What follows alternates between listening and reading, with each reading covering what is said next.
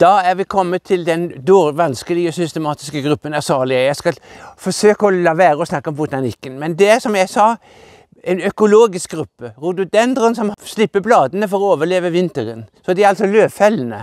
Og det er det som er blitt kalt for Azalea, til tross for at Linnés Azalea, det var den planten vi kaller for greplyng. Azalea også er et gresk ord som betyr tørr. Og det er ingen av disse her som vokser på tørre steder. Men greplyngen vokser på tørre knauser. Men han ble misforstått med en hollender som heter Gronovius, som skrev en flora som tok opp navnet Azalea, og så ble det en slekt. Og det har han vært lenge, men botanikeren har gitt opp Azalea som slekt. Nå ble det systematikk likevel. Men her så vi da ved siden av dette som en typisk Azalea, nemlig Rhododendron luteum. Den har også vært kalt for Azalea pontica i gamle dager.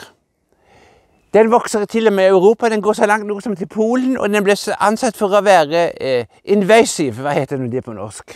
Og den ble advart mot å plante den, men den er ikke farlig i Norge i alle fall, for den sprer seg og den er giftig for kveget.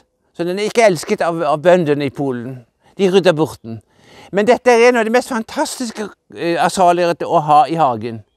I en engelsk herre som heter Frederick Street skrev en bok som heter Azalea, og der sier han «This is the plant to begin with and to continue with, and to end with». Og det er sant, den lever og lever og lever og blomstrer, og har nydelige gule blomster som dufter.